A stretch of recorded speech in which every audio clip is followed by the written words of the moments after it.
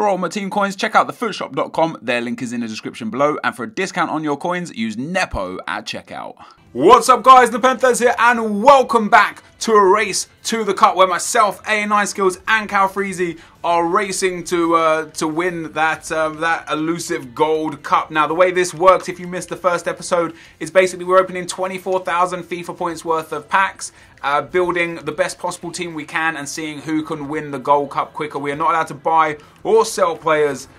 We just have to make do with what we get in the packs. Now, fortunately, in the last episode, I packed a legend, which was fucking brilliant. It was my first legend of the year. I was very, very happy with it, and you guys went ham on the like, so thank you guys for that. Some of you guys already sent me kind of like predetermined teams, some teams that I may or may not be able to build, basing if I get a few players here or there. I think most of you guys want to see like that legend, and then kind of oh, look at that, we get him a Nike, get in. Get in. Oh, Dante duplicates. Unfortunately, I only have 2 spots left on my transfer list, so he's going to have to get discarded because I don't want to end up packing like some duplicate legend or some shit, you know what I mean, and not having room for him. We get a duplicate Drogba there as well. Yeah, so you guys already sent me in like teams that I could build. What's going to happen after this episode, guys, is on Sunday, which is tomorrow for you guys, obviously not for me recording this. Yeah, so tomorrow for you guys, I'm going to do a squad builder video where I'm going to put up 2 or 3 different teams. I'm going to leave a straw poll in the description, and you guys are basically going to vote on which squad you want to see me play in the Gold Cup, see me play with. And then obviously I'm going to be racing against Calfreezy and A9 Skills to see who can win the cup the fastest. So yeah, it's gonna be good. So we've got 12,000 FIFA points, so I've got 10,500 to go. We get Vargas there, that's not bad. So yeah, we're looking to build into an Italian League / BPL hybrid, because I also did pack Torre. We get Varane there, not bad, not bad. So one guy sent me like a team that had like Inzaghi and Graziano Pele up front. And then had like Torre behind and the midfielders. We get Kieran Gibbs there. That's good again for the BPL stuff. But ultimately, I'm probably gonna. What am I hoping for? I'm hoping for like another strong BPL striker. Someone like Sturridge. Oh, look at that! We get Cavani, guys. Get in. That is decent. We get Cavani. And he's not really worth very much this year because he's a bit slow. If you can hear that outside as well, I really do apologise. I'm not kidding. I said this in, like, I just finished recording a video like 20 minutes ago, and it was silence for about an hour before I started recording it. As soon as I hit record, some guy started like drilling and grinding and you know, like doing fucking metal work and stuff, and I was just like, oh my god, like could you just not do this in 20 minutes or so? Finished the video, went silent, started this next video, and bang, what do you know? There's people setting off fireworks just outside my house. Absolute wank stains. If they could just give me a minute, or 15, because it probably take about 12-15 minutes to open these packs, that would be fan-tastic. Do you know what I mean? Do you know what I mean? Anyway, whilst we go through these packs today, I've got some questions on Twitter.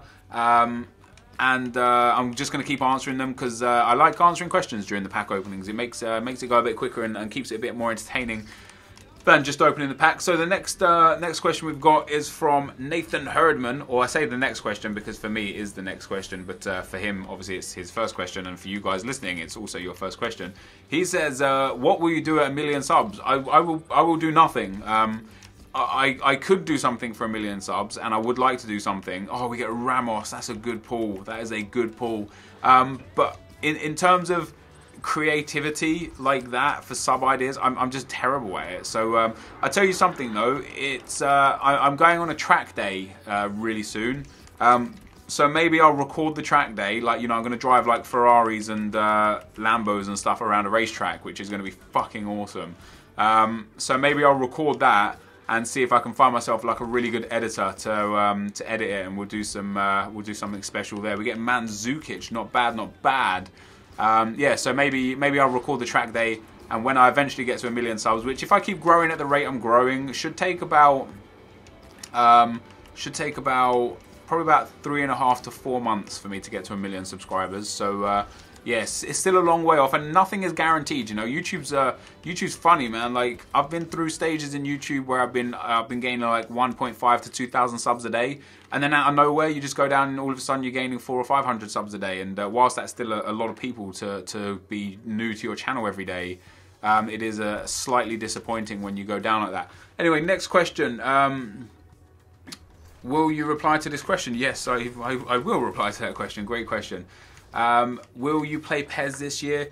Probably. I'll probably give it a shot. I did like PEZ when I played it. We get Benatia. I tell you what, guys, we could build a pretty sick Bundesliga team. We've pulled a few of the good players so far. Benatia is pretty decent. Yeah, like I was pumped for it when I was at Gamescom and saw how it was playing. But now FIFA's already been released, and the fact that the new hype of all the games has kind of died down a bit, I'm not really that fussed, to be perfectly honest. But I do want to play it. I do want to give it a shot, and I will make videos on it. But yeah, the hype for me has died down massively. We got. Can you do the helium challenge one day? I suppose I could. The thing about those challenges is I've never been the sort of channel, like when the Harlem Shake came out, I didn't do the Harlem Shake. When the ALS Ice Bucket Challenge came, I didn't do the Ice Bucket Challenge, and not because I didn't want to support the charity, but just because I think people completely misunderstood what the Ice Bucket Challenge was about, and it kind of became an internet meme for people to get views rather than for people to actually support the challenge, and I just didn't want to do that. And I don't typically get on the stuff that does incredibly well on the internet and has clickable title stuff like that, because it's not my style to just copy someone else because something's doing successful. I really like to be an innovator. I really like to do my own things, and you see by the series that I do, I typically don't ever do a series that somebody else has already done. I try to be creative and intuitive and think of new things. These packs are terrible. So yeah, that's just not my cup of tea. So maybe I'll do it one day. But maybe I won't at the same time, so who knows. But we got the next question. Cheap Neymar and why? Well, I'll do a video on the cheap Neymar in the near future. And we'll move on to the next question. If you weren't doing YouTube, what would you be doing? I would be working at my job. I have a family business. Many of you don't know because I've gained a lot of subs since I started doing YouTube full time. But I used to run my dad's pub industry, I guess. We had 3 pubs. We now have 2 pubs in central London, and I used to manage and take care of the pubs, or well, I was in one specifically, but I used to take care of like the finances of one of the other pubs, and just basically the general management of the pubs. So if ever YouTube stopped, or if I wasn't doing YouTube, I would just be able to go back into that family business. I'm in a very privileged position in that manner, where I do have that to fall back on. It's funny because a lot of people always question, what are you gonna do when YouTube ends? And it's like, I got things, man. Like, don't worry about me. Don't worry about me. I got things. I have got things. One question I've actually skipped past it, is we get Mikel and Socrates again, another good Bundesliga player. I've skipped past the question now. Couldn't see the whole question, but said, have you ever eaten a raw potato? Funny story. El De Niro has a video of me eating a raw potato on the London Underground. Don't ask me why, because I don't know, I don't remember, and it was many years ago, but that video exists. It's there. So yeah, if you ever want to see me eating a raw potato on a tube, for whatever reason you might want to see that, just hit up El De Niro and ask him to upload that video. So yeah. What do I think about Arsenal's comeback? Did they deserve it? They didn't deserve it at all. We played very poorly against Anderlecht, but I'm happy we came back. I think we showed true grit to the end. You know, the game lasts for 90 minutes, so you've got to play as hard as you can for 90 minutes, and that's something that Anderlecht just quite simply didn't do. And if they did do that, they probably would have won the game. But yeah, I'm happy we got the 3 points. It was an important 3 points for us in that league, because otherwise it could have been tough for us to get out of that group. You know, if we didn't get those 3 points. So yeah, I'm very happy, but no, I don't believe we deserved the win there. Would you rather watch the final of the Champions League or get 10 million coins on foot? Well, considering my riches in foot anyway, I would rather watch the final on Champions League. But even if I was dead broke and only had like, oh look, we've got to build a Bundesliga team, guys. Aubameyang, come on. Yeah, I would always opt to go and see something in real life over something virtual in a game. So yeah, I would definitely prefer to go see the Champions League finale. A lot of the questions are exactly the same and stuff that I've already answered. So here's a question from Joshua Pierce, and this is a question as we get Lavezzi in a pack. We've got some okay packs, not crazy packs. He says, what came first, the chicken or the egg? Scientifically proven that the egg actually came first, and the chicken is nothing more than a deformed version of what it previously was. So the question isn't what came first, the chicken or the egg. The question is what came first, like what mutated enough to lay an egg in the first place, because that's how it comes from. It comes from genetics and genetic mutation.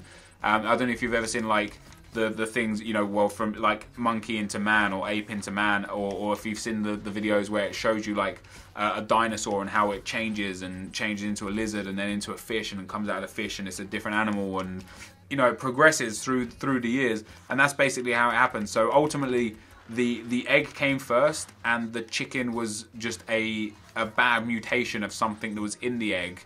But then, you know, the way the world works is the chicken found a way to survive, and then continued to breed its I don't want to say race, because is it a race of chickens? Like yeah, but the chicken survived basically. So yeah, the egg came first, and that's a fact. That's an absolute fact. So I understand the conundrum of a question though, because it's like, well, obviously the chicken came first because it laid the egg, but then how did the chicken hatch? You know, like yada yada yada.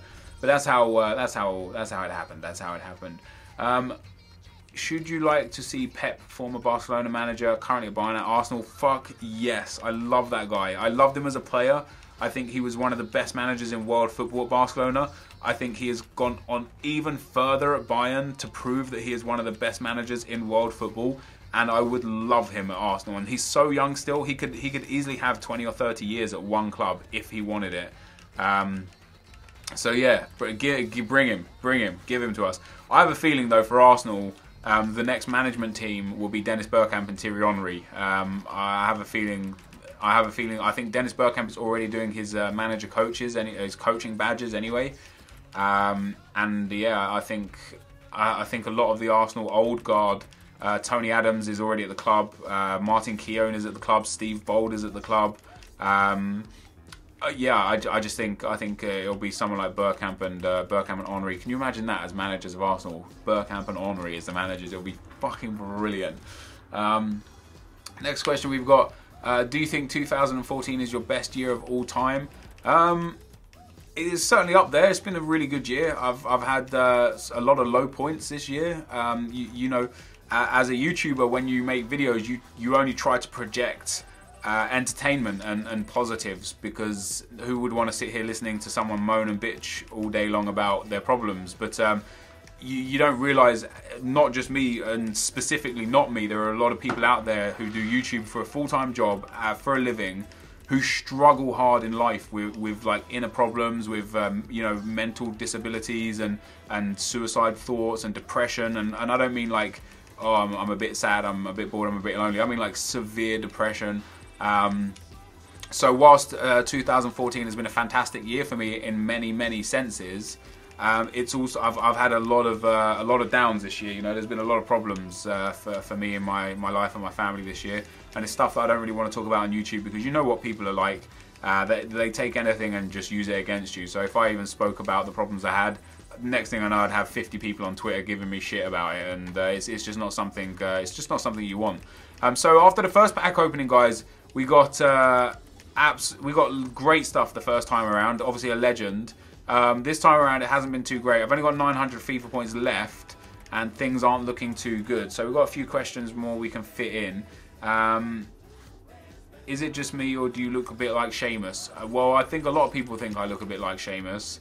I personally don't think I look like Sheamus, but that's me, you know, that's just me. So yeah, there you go. What am I going to name my child? I don't know yet, actually. The baby is due on January the 14th, and it's going to be a girl. And we've got a list of names. We've got a few names that we like, but nothing has really like been like, yes, it's, you know, we should name her that. So at the moment, I don't know. I literally don't know. We're still thinking about it. So we've got 300 FIFA points left. after this pack. We get Pele in a pack, always nice. I'm going to go away and build some squads after this, and you'll see the squads on YouTube tomorrow. Hopefully you enjoyed this video.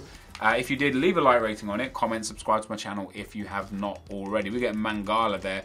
I don't know if we're going to have a crazy good team. We have got a lot of really good players, but they're from all over the place in terms of leagues. So yeah, I don't know how quite how this team is going to shape up and what sort of teams we're going to be able to end up making. We have got one more pack to go. The free pack, so let's have a look what we get in this pack. We get absolutely fair cool. So there we go, guys. That is the end of the video. Thank you for watching. Hopefully you enjoyed this. If you did, leave a like rating, comment, subscribe to my channel if you haven't already. But for now, guys, I'm out. Peace.